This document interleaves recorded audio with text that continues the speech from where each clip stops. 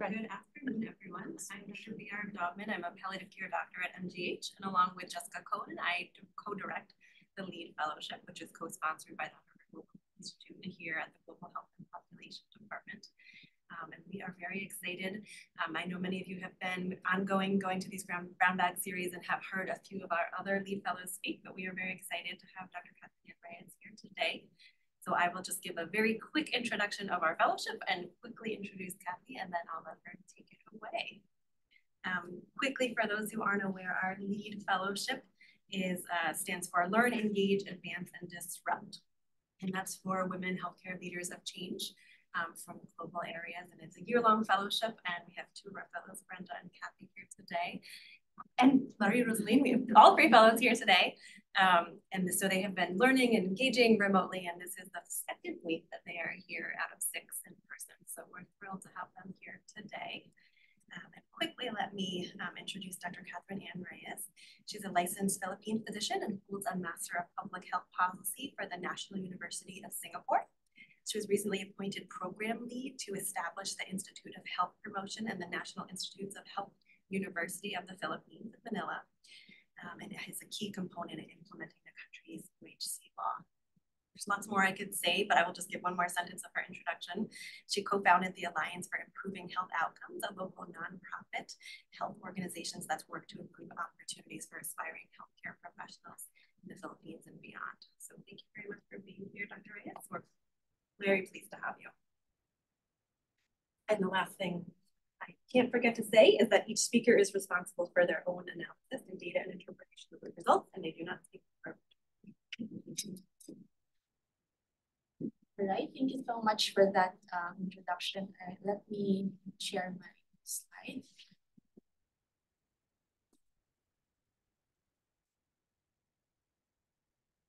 All right, so again, good afternoon, everyone, to our online audience. Good morning or good evening, wherever you are in the part of the world. So again, I'm Kathy Reyes. I am a physician, public health physician, and also a researcher based in the Philippines. Currently, I am leading a pioneering team to establish the Institute of Health Promotion, which is part of the realization of universal healthcare in the country. So there is an objective to expand the role of health promotion in our approach towards universal healthcare. So I'll be sharing to you my perspective on how this movement and how this initiative can help us advance UHC in the context of the Philippines. And hopefully this will also provide some guidance or lessons that others can learn from. Okay. So in short, of course, research. So what does research do? So basically, it will generate information. And what we want from that kind of research is that it will eventually help advance universal healthcare. And there are basically 3 ways that we can do it. So within the program, so if health promotion as a program or some intervention in the government, we do research in that particular context. Research will help us prioritize which health interventions to put as a priority under UHC. So basically, these are studies around understanding of prevention, early detection, and changes in behavior. The other way that research can help advance universal healthcare is really looking at the synergy between health promotion and universal healthcare, because usually there is a tendency to look at this like a program perspective or maybe 2 different strategies, but research can help us look at synergies. So in particular, we can use research to help us consider policies, programs, and investments, and specific attention to the integration of health promotion and universal healthcare intervention in the primary healthcare level. And as UHC is also very much interested in improving the efficiency of financing and human resource investments, then this is also a way for us to use research to improve synergy in this line. And finally, 2 important thing that is a focus of health promotion that can help universal healthcare are studies around health-seeking behavior. as well as the overall enhancement of the knowledge system. So knowledge system starting from community up to the different levels of the health sector. And the third way that research can be useful in advancing universal healthcare is fostering the whole of society and whole of government initiative. Health promotion, I think, among all the other programs, is the field wherein we are very much concerned about being able to work together with the different branches of the government, as well as the different aspects of society. So here, research can help us again align priorities, policies, and investments, address social determinants of health, also settings-based services, because health promotion is usually regarded across settings. So this can be in schools, in communities, workplaces. So these are not exactly within the purview of the health sector, but which can be an entry point for health interventions. And also recently, digital health, which is basically being used also for like health promotion intervention, is something that is a concern of whole of society because it requires infrastructure outside of the capacity of the health sector. So this is also another area that health promotion can also help advance discussions around this.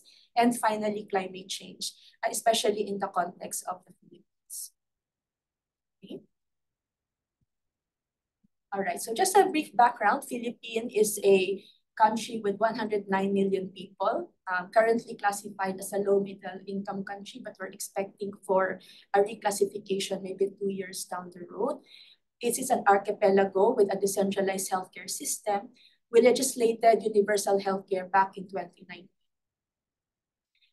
We have had some progress in terms of our key health outcomes. So throughout the years, you can see that there are improvements.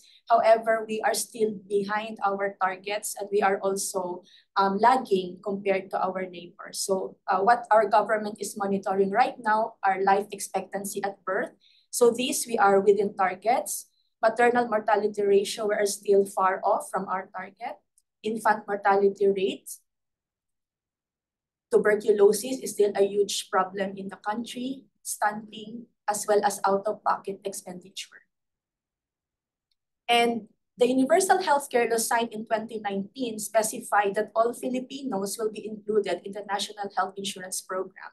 So this might be a little strange that population coverage is assured through an insurance enrollment, but that's the direction that the country is going. So meaning the direction is to have one strong purchaser of health services. So the coverage is assured through enrollment in this National Health Insurance Program, which is conceptually a social health insurance system. In terms of services, there is also an explicit inclusion, a recognition that preventive and promotive services will be prioritized. No? So together with curative, rehabilitative, and palliative care.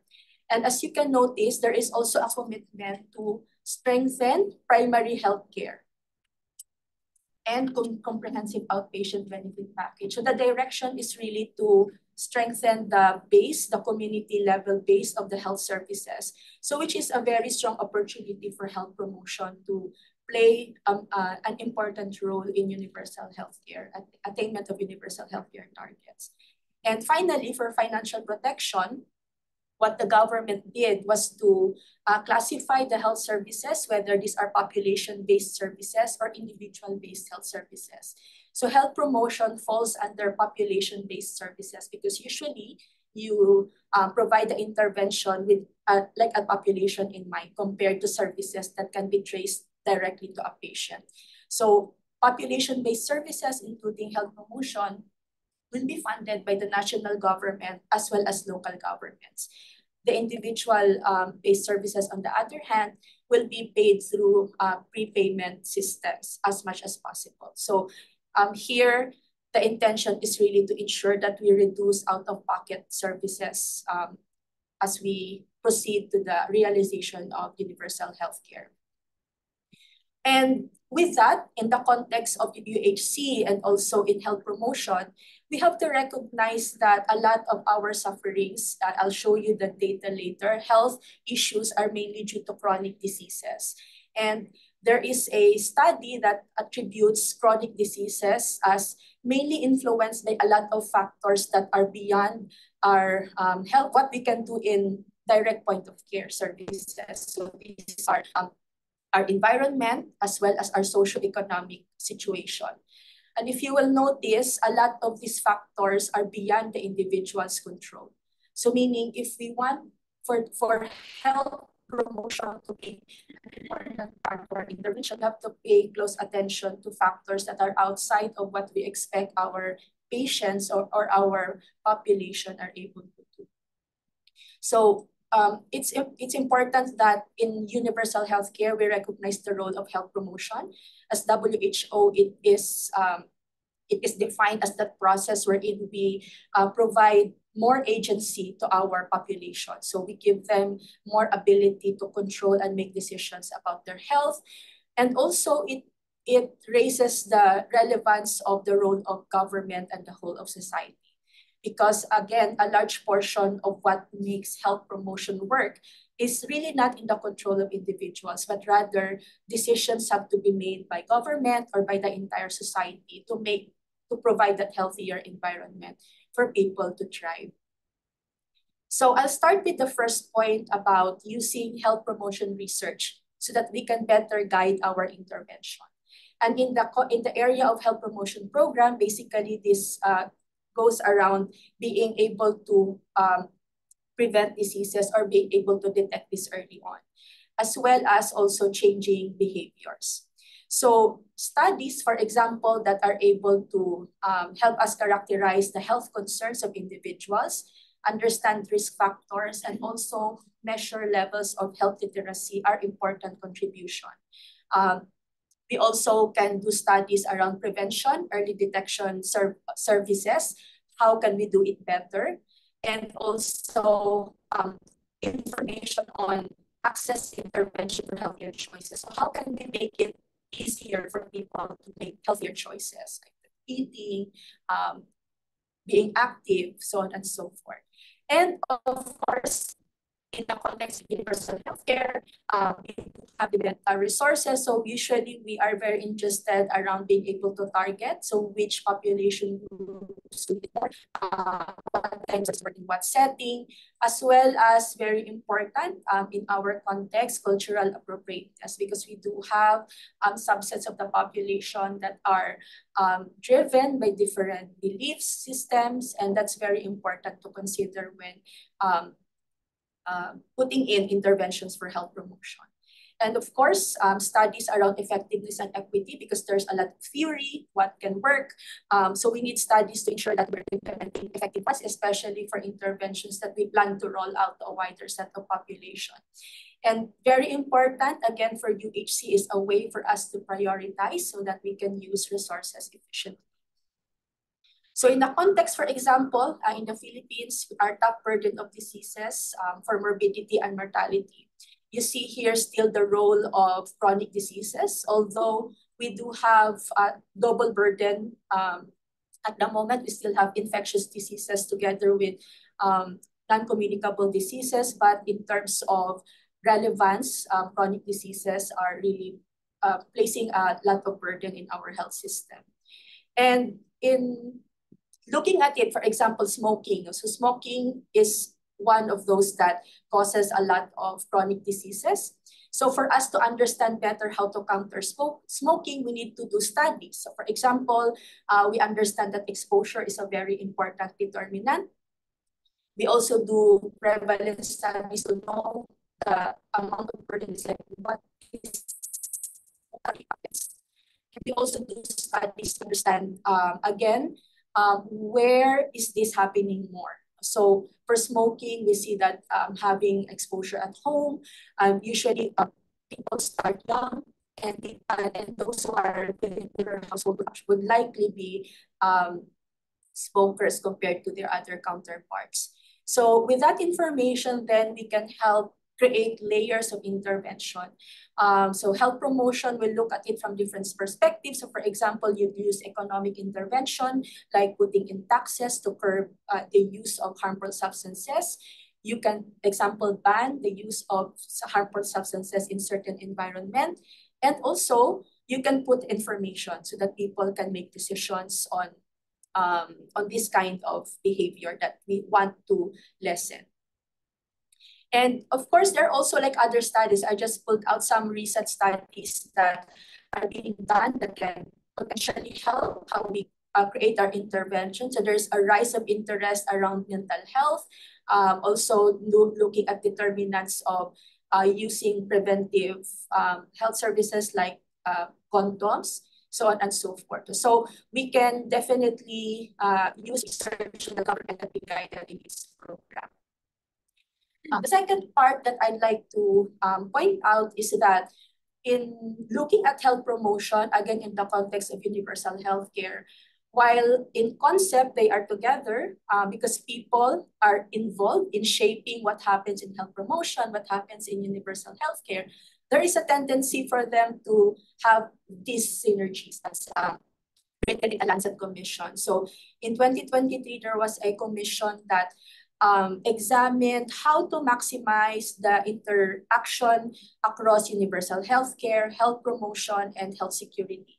Because these are like cross-cutting agenda in our government, but are typically developed by different people. And there are different technical teams that look into this. So what happens is if we don't put the effort to maximize their synergy, then there's a lot of benefits that we actually lose out, and we will also end up like stretching the resources that we have in our setting. So these are some of the sources of alignments identified in that commission. So therefore, if we are to use research to maximize alignment and reduce the dyssynergy, then we can think of researches in health promotion that can help us improve in programming, policies, and investments, and also specific attention on what's happening at the primary healthcare level. There is a strong push for a primary healthcare-based universal healthcare. So definitely there will be a lot of investments going to integrate primary healthcare services. So it will be a missed opportunity if we don't generate evidence to understand how we can maximize alignment at the primary care level. So this is also the same in terms of financing primary healthcare, because sometimes there is a tendency to fragment the financing. Human resource capacity. In as many programs we put in at the primary care level, we only have like a few people in there. So basically, we would like for them to be trained, of course, with primary healthcare services. But since they are also the ones who will be facing our patients, who will be facing the communities, it's also important that they have the capacity to actually recognize opportunities for health promotion intervention, as well as promote these kinds of services at the community level. And as I mentioned, research on health-seeking behavior is usually categorized under health promotion, but these kinds of study are basically helpful across services at the primary care level. And I'd like to highlight here knowledge systems. When we think of knowledge systems, we think of like the formal research infrastructure, right? So we have researchers, academics, and usually you also have the funders at government. Health promotion allows us that opportunity to go deeper. So basically make our communities part of the knowledge system. So therefore, this is an opportunity to make them participate on the kind of information that we're able to generate out of them. So here, for instance, these are the kind of studies you can think about. And basically, the goal is to ensure that as we go to the primary care level and as we expand universal healthcare, our policies are always research-driven. That's why the opportunity to actually go to the community and make them part of the knowledge system is very important, because we know that as we roll out the implementation of universal healthcare, there will be nuanced knowledge that will otherwise be lost if we don't take this opportunity. So in in the universal healthcare of Philippines, research is actually considered as part of the vital intervention to expand health promotion activities. So in our health promotion agenda, here I put in the red box, these are interventions, so these are in Filipinos, that are referring directly to health promotion. So pag-iwas ng sakit is avoiding disease, and the numbers 6 agenda is on mental health. So these are directed to health promotion. There is an explicit recognition that health promotion is part of what will make health UHC work for the Philippines. So it's there, it's written as part of the strategy. And also, given that importance, the government also created a very specific list of priorities where health promotion will be very important. So in the action agenda, they defined the programs where health promotion research, health promotion intervention will be very important. Okay, so just for example, this study on well-being of Filipino healthcare workers during the COVID pandemic. So although this was a health promotion study, but if you improve the welfare of healthcare workers, it will also in a way help them do their other jobs, maybe not related to health promotion, but it is something that can cut across their function as they are doing their work in the healthcare sector. And finally, the last thing that I'd like to highlight where health promotion research can also shed light into is fostering collaboration. So again, this is the part wherein we would like to enjoin the other sectors of the government, even those outside of health and the other members of the society, so that we can work together for better health. So here we also can use research to align priorities, policies, and investment because there are different parts of the governments that look into, let's say, development. Another part of the government works into economic growth. Another one on finance, but their scope of work can actually be entwined with what we need to make health promotion intervention work.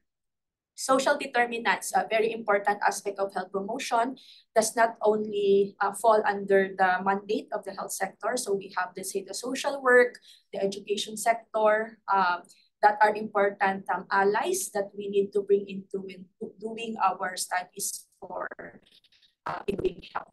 So this I also mentioned this earlier, so this is an important sector that we're paying attention to. So the schools, the workplaces, as well as some of the community settings where we can put in interventions for health promotion.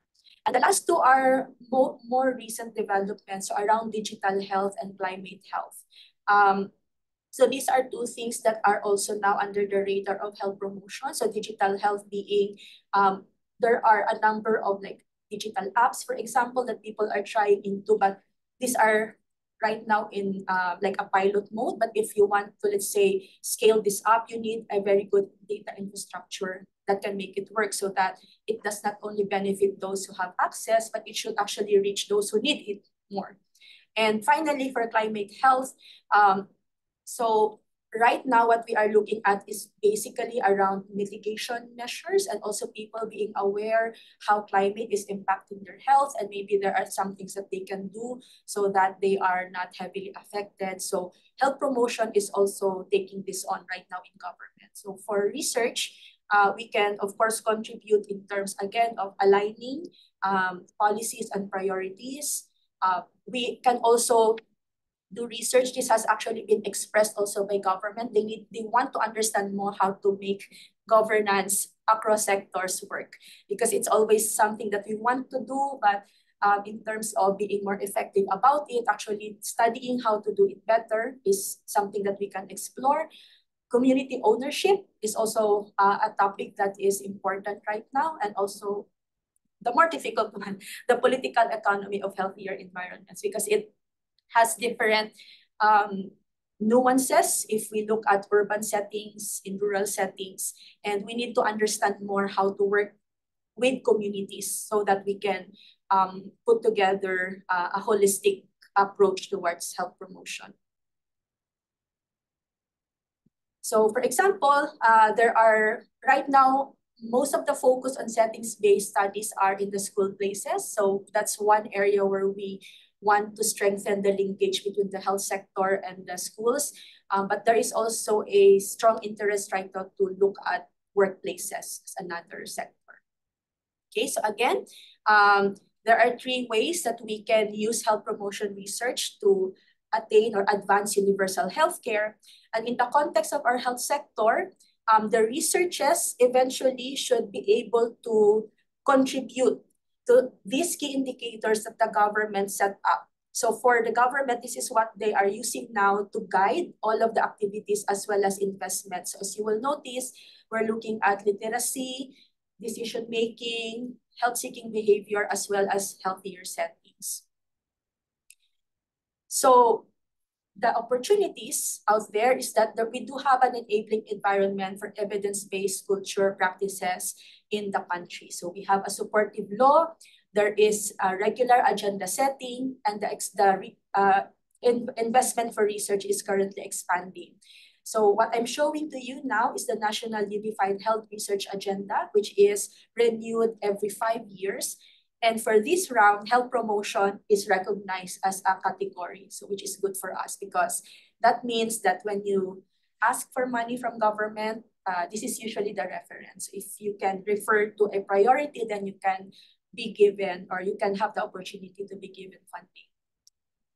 The challenges, however, for sustainability is ensuring that we have enabling processes and mechanisms. So particularly procurement processes for research. So this remains a challenge in the Philippines because our procurement process, I think, is not really friendly for our research infrastructure. So we're still working on this. It is, creating some tension on how we do our research, but this is something that we hope to work on. And also capacity building in the field of health promotion research and across the research systems. So we do have some limitations in terms of skill sets. So this is something that we need to build on. And finally, because you're asking for resources, you want more resources to be provided to generate information. And especially that this is tied to the implementation of the Universal Healthcare Law, then we will need to be able to demonstrate the impact of these studies. So maybe 3 to 5 years down the line, we should be able to say that the studies, the investments that are being made are able to make lives better. So just very quickly, what we're doing now is basically creating this environment where we can have a focused agenda for health promotion, fostering a community of practice, as well as creating a stronger link between researchers and government. And in a study way back in 2009, there is a role for dedicated centers or research centers for health promotion, specifically to sustain the work. So you don't do the research ad hoc in different based on individuals, for example, but putting it within a research center. So in last year, the Department of Health committed to set up the Institute of Health Promotion. So this is basically a step forward for them to say that, okay, we're serious about creating, generating things to help us improve health promotion. So this was set up. And the way that we structured it so that we don't fall into the trap of doing fully research is that we intentionally put in our program plan the activities that will allow us to generate engagement within the policy environment and also continue to build capacity as well as have capacity for strategic communication. So just to give you some idea, so for this year, these are the kind of studies that we are focusing on. Commercial determinants and alcohol consumption. We're also looking at tobacco. We're looking at the food system and then injury prevention. But on top of that, our stakeholders also gave us like some agenda that they felt we should look into. So most of these are within the health literacy and settings kind of studies that we need to attend. The other feature that is part of this knowledge system that is being built at the moment is the focus on participatory action research. So this is written in the law. Again, the purpose is really to be intentional in generating knowledge from our communities. So back in 2021, before this program was established, the government was able to work with different regions in the country. And these are all topics generated by the communities themselves. And in the program right now, what we're doing is we're training different researchers on the research methods for participatory action research. We also become the conduit of funding as well as mentoring support. And just last year, we also trained some of them who finished their studies to how to write their paper, and we will also be publishing their paper in like a special issue. So we're sponsoring that so that they can get their studies out for others to read. And then again, we are very intentional with knowledge translation. So we do put effort to establish regular communication between our research team and our end user, convening communities of practice. So we just launched one community of practice for alcohol. And we hope to continue our conversation around the use of evidence to influence policies on alcohol use, as well as finally also embedding dissemination and communication strategies for health promotion. So again, these are the three ways that we wish to contribute using health promotion research to advance universal healthcare. But then, of course, this will need really a long-term investment in health promotion research and support from government so that we're able to sustain and to ensure that the capacity is really actually able to generate evidence that we need. Okay, thank you. And I hope I'm happy to answer any question that you may have. Thank you so much, Dr. Ray. I'm happy to take any questions from the audience. And for those who are online, feel free to either raise your hand or you can put a question in the chat. Thanks. This is very, but look, happy to see the interest in health promotion research. I think for a long time, health promotion is one of those areas that hasn't been prioritized by many governments, especially in accepting to work towards security, higher system health interventions other than really health promotion at the base. So really glad to see that. So I have two questions. One has been partially covered, but I'll start with amidst the competing priorities, limited resources, and at least in our setting, the proportion of the domestic finance towards research is less than 0.5%, it's around 0.2% of the budget, whether government or donor, that goes towards research. How do you, and you have a whole list of research priorities and various interventions that you need to influence, how do you prioritize that? Right, so thank you for that question, and that is really, that's an ongoing discussion actually. And it helps, I think, for our setting because the government is very clear into how, like, we ask them exactly which of these studies you will use and in what way. In the past, there has been like a tendency that government, for example, fund a study. And then somewhere along the way, they forgot about it.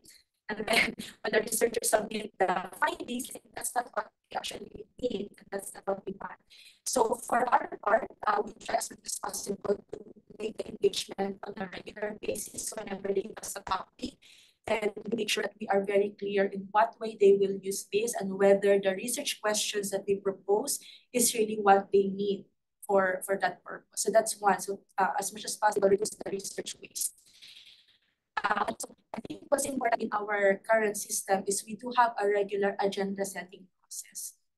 So the agenda setting process is very consultative. It starts from the regions up to the national level. So we try as much as possible to capture the priorities at the region and then summarize at the national level. So that is usually the basis for government funding, as long as in the agenda.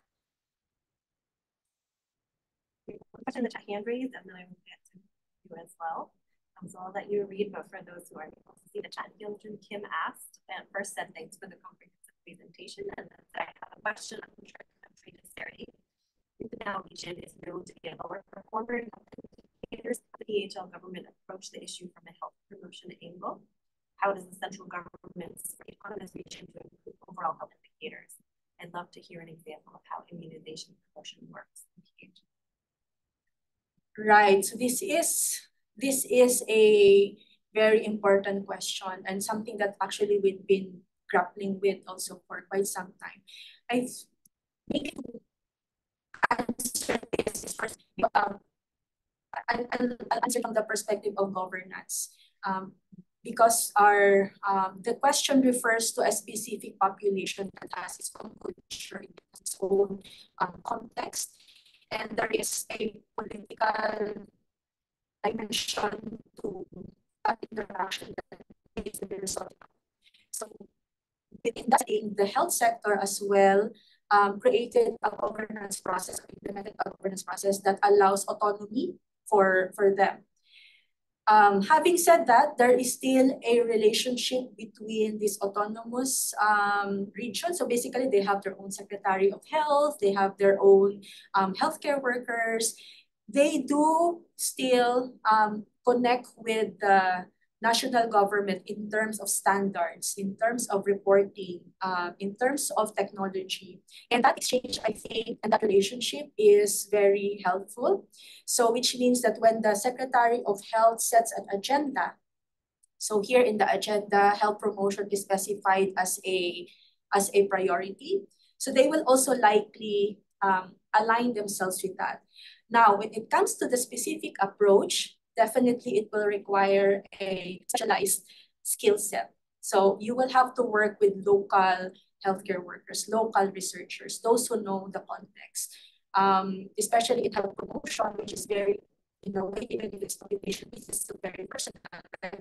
Because you want behavior, you want them to act on a certain way. So you will have to work on this around their culture and around the context where they are in. So I think those are two things: the government being able to respect their autonomy, but in a way provide the technology and the necessary standards that can be utilized, and then respecting the local culture, local resources. They do have their own trainers and trained researchers.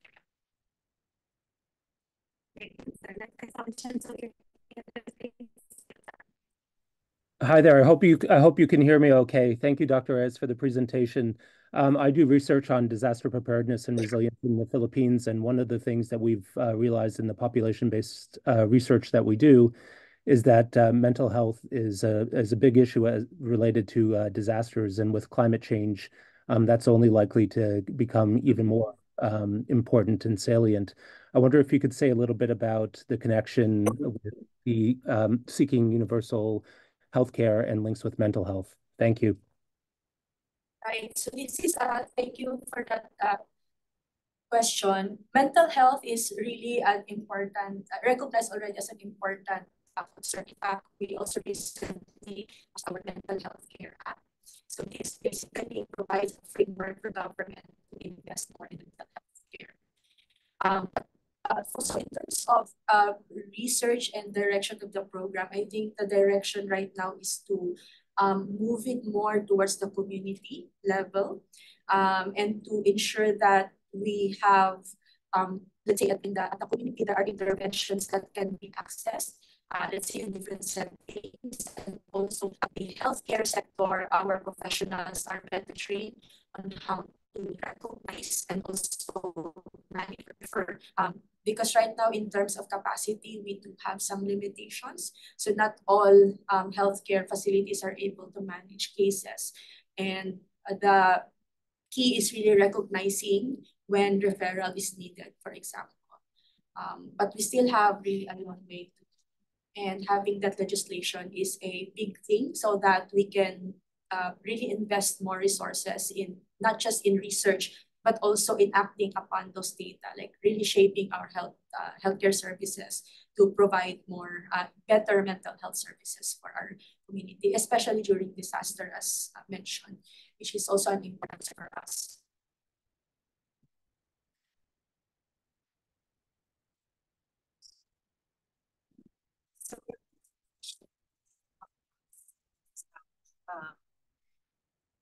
the focus of the diversity of the population and how that's reflected in health promotion research. So maybe I'll switch and ask a little bit more about sort of one of your strategic goals around building capacity in health promotion research, and what is the ways that you have sort of to do that right now, and how would you like to continue to strengthen that particular goal?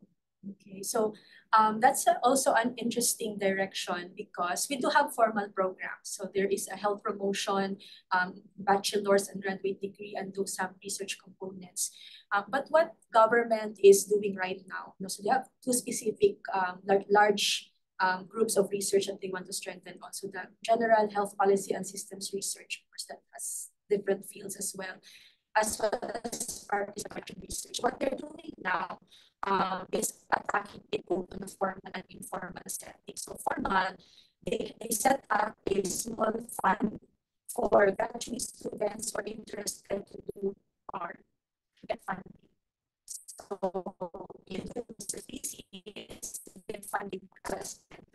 That's one thing.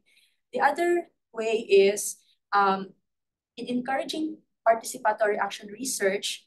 And when there are communities that are interested to do this, we do conduct the methodology lessons first before they're allowed to do the study. So they are trained with the methodology. The other thing is that the Department of Health is also designing, so we're also helping them with this, an in-service training. So meaning for those who are in government and would like to have some research acumen, maybe some research appreciation, it's going to be part of the fellowship curriculum. So it's hybrid. They work with the Department of Health and then they work with us. So they get exposed with what we do in research, how we do it, the kind of methodologies that we use, so that in case they want to get deeper skills in research, and we can address that in other training program that we have. Thank you. Oh, congratulations, Kathy, for this wonderful presentation. So I joined my first to print down. So that is sure. And it's really good to see that country adapt to some type of for I think COVID is a lesson learned from COVID that we needed. So part of that question, I get some answer through your reply, but I want to know how do you decide to put that into the health system? Because you have a shortage of healthcare worker, and the primary healthcare, I guess, is not that strong. So how do you integrate now you have promotion into that existing system, and who will be in charge of it? Because you say you don't have a capacity building, you don't have that program. So how do you, came from policy, came from document, came from policy strategy to the real implementation? So that's a very important question and really a challenge for us as well. So there are currently interventions that the government is doing to reach national programs closer to primary care. But the challenge really is examining how that figures in the day-to-day activities of our primary healthcare system. And I guess that's where our research eventually will also get into. So right now for our participatory research, actually what we're looking at, like maybe use this to really understand what's happening at the service delivery level. So we ensure that the programs are implemented. There is a mechanism from national government to roll out a health promotion intervention up to the local government.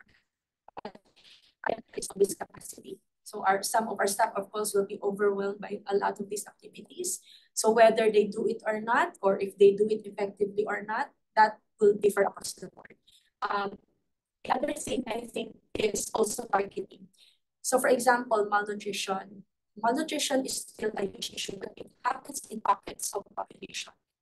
It's not exactly a problem like across the country, but there are pockets of population that still are suffering from a lot of malnutrition.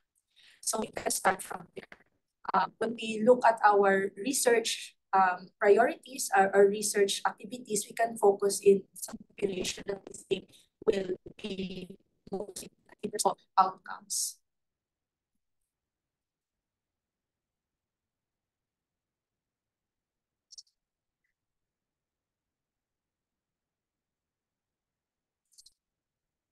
Thank you very much for your comprehensive presentation of your country's health promotion activities.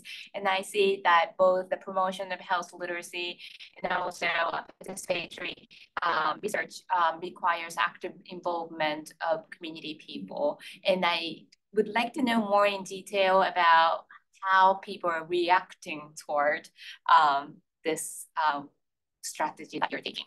Right. So right now, since we are a new team, we are currently focused on the participatory action research aspect, and maybe the health literacy will be doing, I think, around next year. So what we're doing right now is we are interfacing with the regional government. So that's one administrative level, and then to their counterpart at the local government. The main challenge, so they're happy about this because it gives them an opportunity to examine, like spend time to actually examine their own problems. And really, they're also, we've seen that they seem fulfilled being able to actually do the data collection and then examining their data and trying to understand what to do with it. The main challenge that I see at this researcher perspective is that since they are time constrained, so once they have the findings, there's little motivation actually to write and publish the paper. So they're already happy that okay, they get the data and then you get something to get and all. But from our perspective, because we want their voices to be heard, we want their information to be placed in like a formal, formal repository of knowledge, we really try to encourage them and encourage them and understand that they can publish their finds. So we've done that. It's still a challenge where we are, some of them have submitted, some of them are still working on it. Some way for us to help them to make sure that their knowledge is not lost. Like, it's not that we can share it. The other thing that we're also thinking about is coming up with like a regular dissemination activity for them. Fostering a community of practice among the PAR researchers and making it possible for them to share what they've learned so that, for example, they really are not able to publish their works, at least they're able to share it with other communities, maybe be able to benefit from what they've learned from their